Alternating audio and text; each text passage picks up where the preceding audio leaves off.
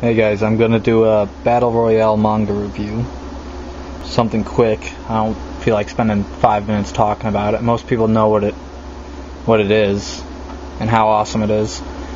So yeah, they first it was a novel, then it was turned into a movie, then a manga, and a second movie was produced, which there was no second novel. There was a second manga, which is only 2 volumes long, but it's by a different artist. Let's go over this one.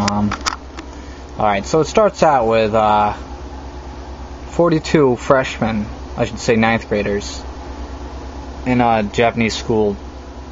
Freshmen are 10th graders, but because it goes 10, 11, 12 for high school. But yeah, so it's about 42 9th graders who are sent to an island to fight to the death, something called the program. It's about the future of Japan and how corrupt they are, and I don't know, shit goes crazy because, I mean, every year 42 freshmen have to kill each other off until there is one left. It's a pretty epic series. I mean, the manga is good. It's a lot better than the movie because it goes in the background of each character. I saw the movie first and then I read the manga. But the artwork is different from a regular manga. I mean, it doesn't have the big eyes, all the same faces with different haircuts. No, not in this. He actually, the artist actually gives them facial detail, and I don't know, just like the artist of Vagabond, he gives each character, you know, a face, not just eyes and a different hairstyle, like in every other manga. I mean, I'm going to show you a what the fuck moment in this, because I mean, it is an awesome series. And look at just each character has different different faces. But yeah, getting on to the part where there's a really big what the fuck moment in this, because alright, so this bitch has a submachine gun. I forgot what style, Tech 9. I don't know, it's just a submachine gun.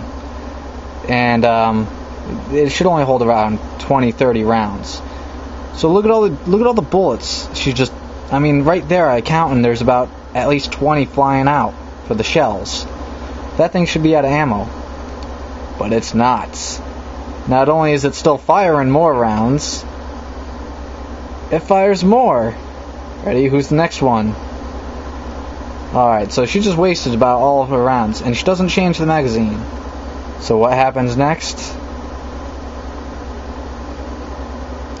She blasts another person. Another 20 fucking rounds come out into this chick. It's so violent, but great.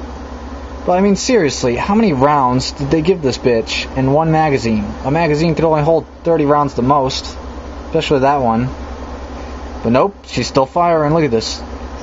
We're down at least 100 rounds. Fucking, it's like, Jesus Christ, how many rounds? That's what I didn't like, how unrealistic it was. I mean, it's a great series, but yeah. But my camera is dying, so I better end this video quick. Yeah, check it out. It's definitely gory and amazing. It's got a good ending too. Check the movie out first and then read the manga. I suggest that. Alright, see you guys.